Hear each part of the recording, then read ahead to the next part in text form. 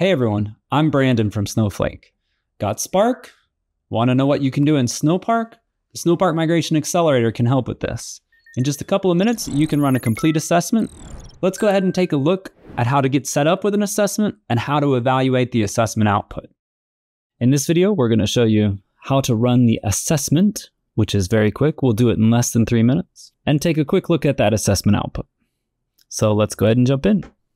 The Snowpark Migration Accelerator is available as a local application to be downloaded from Snowflake. You can see the operating system supported, that you can run the application in there. For more information on how to download and install the application, you can visit the SMA, the Snowpark Migration Accelerator's documentation site. When the application is up and running, it'll look something like this. And we'll go ahead and create a new project for this demo. Any assessment or conversion that you do in the SMA be saved as a project. This project is associated with a name and a source code, or a source code language. We'll choose Python in this case. This is the local directory where my files are, my code files are. As you can see, there are a series of Python files here, and there's even some scripts in some subfolders, some notebooks in some subfolders. You can specify an output directory if you choose. And the last thing is that each project is associated with a person. So tell us who you are. My name is Brandon and I work at Snowflake. Once I have this project information available, I can run the assessment. The Snowpark Migration Accelerator does not build this assessment just by looking for keywords or for specific libraries in Python code. It is building a complete functional semantic model of the input code base. So everything that the input code base does is represented in a functional model created by the SMA. That model is then queried to get all the report information that we are going to see right now because it's already done. I'll select View Reports and see an initial summary piece of information. This is the readiness score. You may see a series of readiness scores depending on the version of the tool you're using.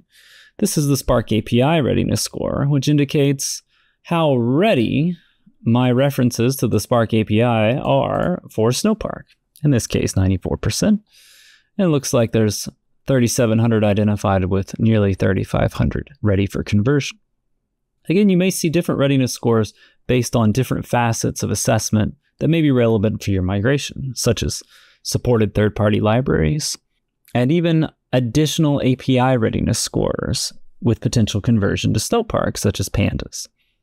There's more information if you scroll down on additional libraries, what kind of files you had, the conversion issues found, more on conversion issues when we talk about conversion.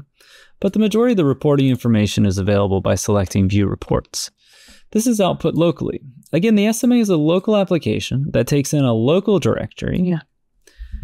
It does not connect to any source data platform. It will not connect to anything other than the folder you tell it to look at on your local machine. This reports folder is also created locally. The detailed report has the most detailed summary information, including more information than can be found in the application that we already saw, but it's more of the same. Summary information about the kind of files, the kind of notebooks you had, how large are they, what type of references to certain APIs, including the Spark API, including the Pandas API.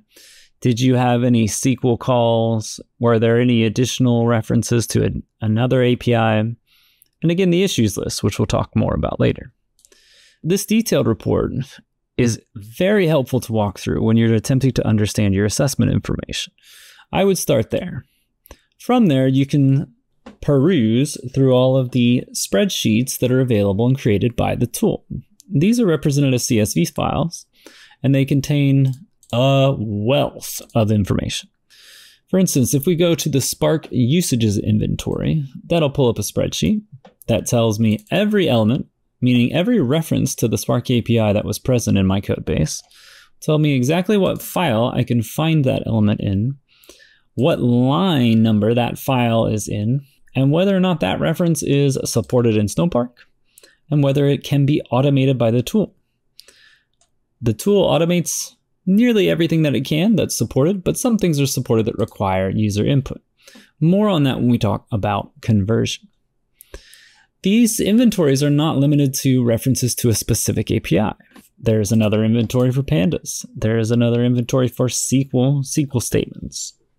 There is another inventory for import statements, including third-party libraries, but also local imports or dependent imports, meaning I'm going to import function A from file B that is also present in this same code base.